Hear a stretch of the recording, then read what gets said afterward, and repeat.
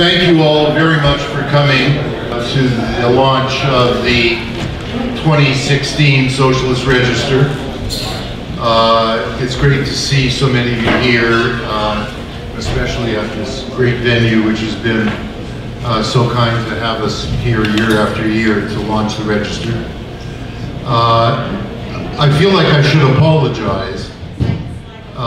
People keep telling me that it's a great volume, that it's just full of tremendous analysis and description, but that when they finish it, they feel even more depressed than ever.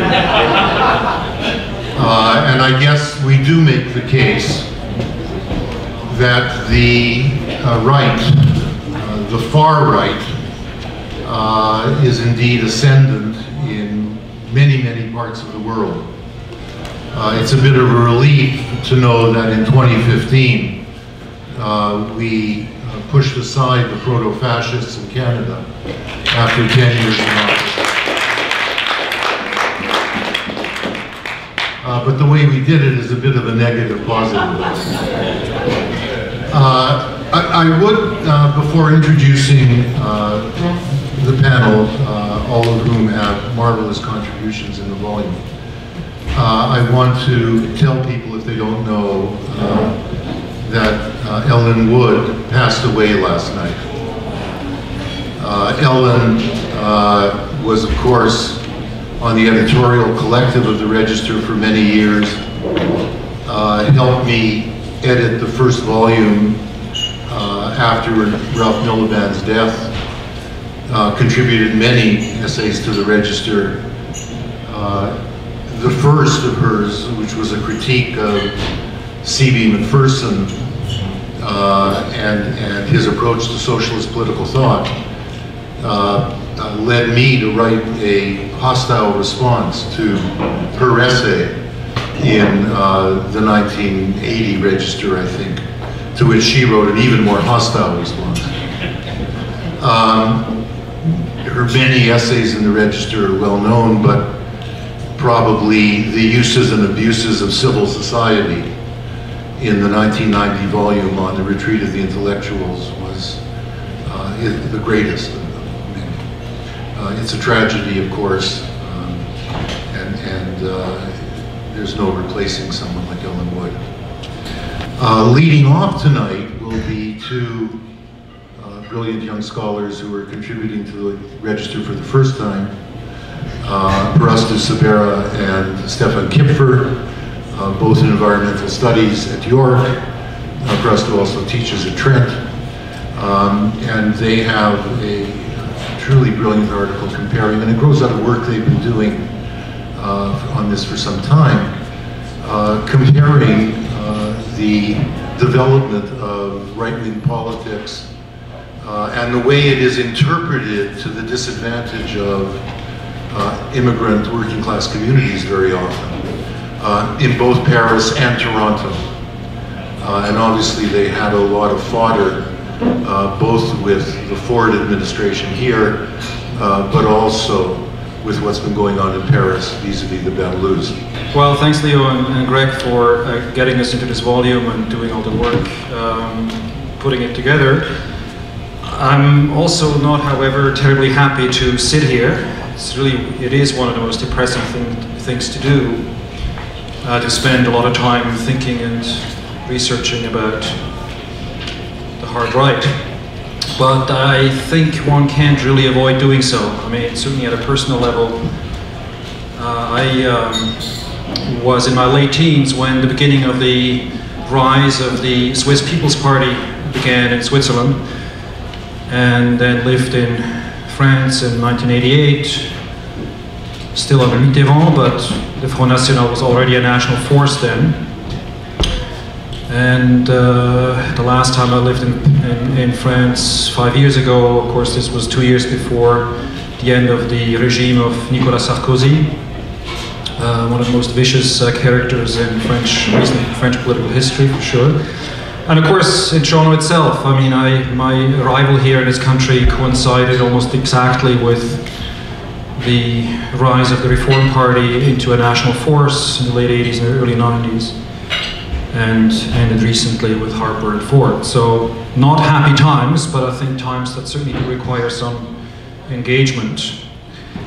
So when Parastou and I got together to write this piece last year, or late 2014, we were dealing with two places that we know reasonably well between the two of us, Paris and Toronto, France and Canada, to reflect on what was then a relatively recent resurgence of the hard right, so the populist hard right in France and Canada, and also the neo-fascist right in France. A resurgence that became evident, of course, here with the election of Ford in 2010, Harper 2011, the majority government, and in France with the 2012 presidential election, which saw the return of the Front National into a major position, and the more recent electoral victories of both wings of the right in France in 3 elections in 2014 and 15.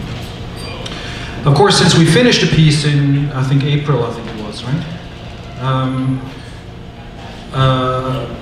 The situation globally and in the places we've talked about has shifted again a bit, and Leo reminded us of the disappearance of Ford for the moment and the rise of Trudeau in the Canadian context. Certainly in the French case, however, you know, we've seen an even stronger role of the Front National in shaping French politics,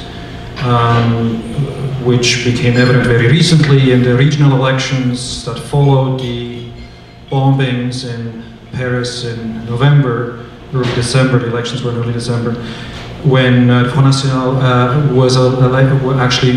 ended up becoming the first party in France in the first round of the regional elections for the first time. And we've also seen it in France, of course, with the strategy of the socialist, in quotation marks, socialist government, essentially implementing a program responding to those bombings that was a program borrowed both from the bourgeois right and the Front National. Globally, of course, we really do live in a constellation of fascist or proto-fascist politics, and also various fascist producing dynamics and conditions. And I don't need to remind you of the ongoing developments in India with the rule of the BJP, the recent strategies of Turkey's ruling party AKP starting a civil war to re-establish its stranglehold over the national government. Don't need to remind you of the presence of Donald Trump in the United States, and I could go on. And certainly the global constellation today and the specific cases we've looked at do reinforce two of the basic points that we make in our piece.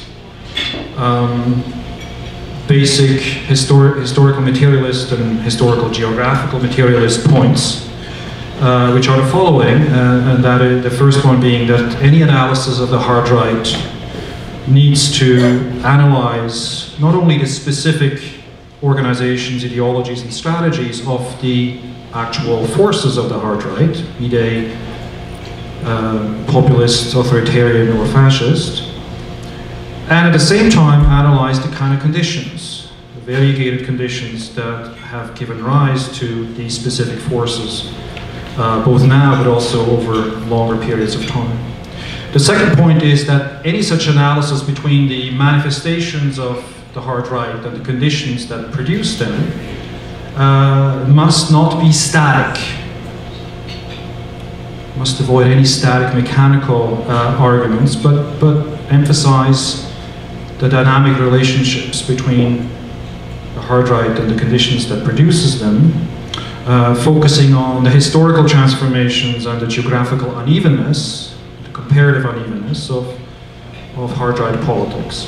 So Parastou is going to talk about the difficulty of investigating one such relationship between conditions and manifestations of the hard right.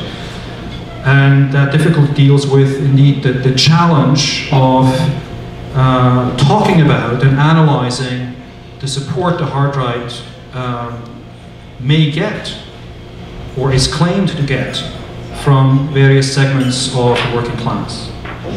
And once Parastou is finished, if there is some time, I may add another point. We'll see how it goes. So as Stefan mentioned, I'm gonna briefly talk about one issue that we have focused in our piece in Socialist Register, and is the phenomenon of subaltern support for right populism, which is also a very thorny question for the left, for the fact that it is a reality, the reality that factions of non-white working class, non-white and white, have been gravitating towards right populist politics, but also importantly because the liberal and also good factions of left have been analysts, have been blaming working class and the non-white working class for the rise of right populism, both in our geographical cases in Paris and Toronto, and of course, to complicate the issue, the right populists themselves also have claimed that they are actually making inroads into working class spaces and making working class as the electoral constituency. And as Stefan briefly mentioned, our position is that we shouldn't take the fact that some aspects of right-wing politics have had resonances with working class as the reality that the working class are actually a very solid and static constituency of right-wing populism. And the fact that, and we try to talk about that, how right populist claims to working class support is actually part of the process of their intervention in the complex dynamics of socio-spatial restructuring in both Paris and Toronto since the 1980s. And of course, in both cases, both in Paris and in Toronto, suburban spaces have been crucial spaces and battlefields, electoral and political battlefields for right populists. Now, historically, in Marxist analysis, many Marxist analysts have stressed the fact that the crucial role of socially vulnerable petty bourgeois strata in the formation of Bonapartism and fascist politics, either in sort of in alliance with monopoly capital in the case of fascism, or in alliance with non-proletariat in the case of Bonapartism.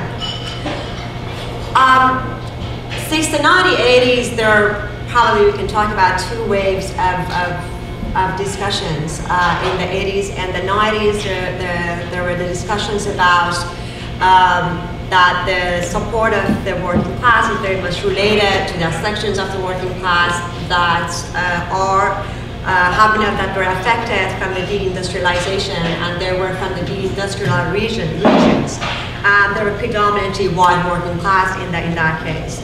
Now, since 2010, of course, attention has been shifted towards the support of non-white working class, factions of non-white working class for right populists. And that's a complicated question, precisely because, of course, the major question here is that, you know, how come racist and anti-immigrant and xenophobic parties are being so successful, or partly successful perhaps, in attracting non-white working class?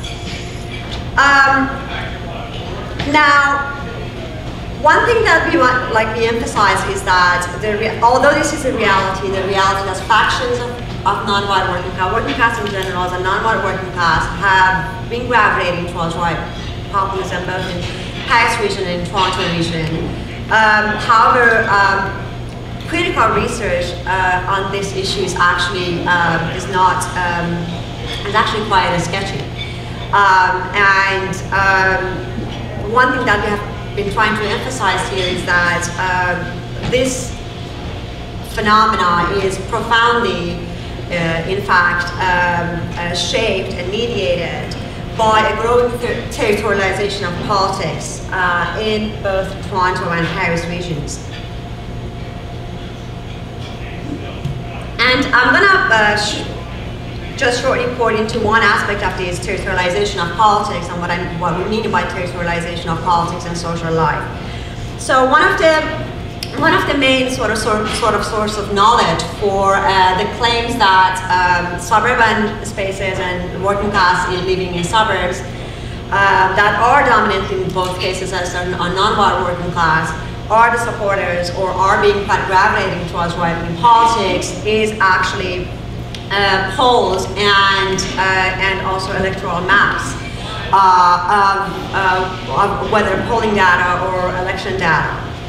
That very increasingly during the last several years, maps actually have become the scientific and objective way of reading politics, and sort of politics increasingly is being read through maps, not just in Toronto or Paris, but also, you know, when you look at the US, like there's no, like all the discussions about politics now is actually going somehow through the medium of maps and mapping in terms of how we understand the geography of elections and also the political dimension of that. Now that is in many ways very problematic, because what essentially is happening here is that maps are being taken as objective and neutral, rather than being understood as visual imaginaries that are profoundly ideological. They might represent something of reality, but they do represent. They're not the reality. And the major problem of reading politics off maps is, in fact, the reduction of the severe reduction, most often, of complex socio-spatial transformation to some kind of neat territorially homogenized categories of urbanity and suburbanity, in our cases, in the Paris region and Toronto region, in a sense that most arguments about the support of fractions of working class for right populism always talks about the vote coming from the suburbs. And that is being twittering somehow the civility and political progressive dimension of assumedly the left politics of central Toronto, left space of central Toronto or central Paris and the Bobo Paris. So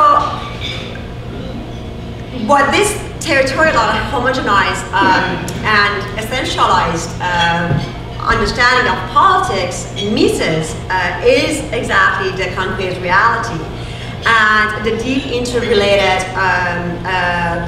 relations of class exploitation and racialized dehumanization, and also patriarchal political domination that spatial segregation, that sort of like territorial politics between suburb and the city and the urban, the central city, and also relegating the working class to suburbs and people who are living in the suburbs actually mediates. And as a result, what is happening is that increasingly our political visions and social life have also become territorialized. And we have taken that as a normal fact, and as sort of like it has been normalized. One of the consequences of that is that, of course, the essential distinction between populist and anti-populist politics and anti-populist political landscape is being sort of understood as the absence of presence of urbanity. And here urbanity it's quite understood quite in a very civilizational form as well. It's partly about density, but it's also about civilizational conception of what is diversity and, of course, essentialized and culturalized ways of life. And this is how being sort of like understood. That the working class is traditional, and it's because of their ways of life that is very much being affected by the physical spaces of suburb that they're actually gravitating towards the right-wing politics. Now, one problem with such readings of politics of mass is precisely territorializing and essentializing politics. The other problem is that we also miss the very reality that such a territorialized vision, very much actually parallel, ideologically is very much parallel, imperialist geopolitical visions of world politics in terms of how spaces of threat and terrorism, failing states, and spaces of liberal democracy, peace, are being understood, for example, in the works of the imperialist geopoliticians such as Mary Kaldor, to Robert Kaplan, and also Thomas Bennett, in terms of what are the spaces of threat in international scale and what are the spaces of peace. And that's something that we talk about through our piece in terms of going through that and actually sort of highlighting the contradictions and the pitfalls of reading politics of maps in relation to the support fractions of working class for right populism. And of course the pitfall of environmental determinism that exists there, which also sort of like distract us from the major an actual question in regard to working class spaces and subjectivity being two important questions. One being and problems. One being the crisis of political representation. And the other one being the difficulties that the left and the failures of the left of actually making any kind of genuine sort of connection to and mobilization within these spaces. Thank you very much.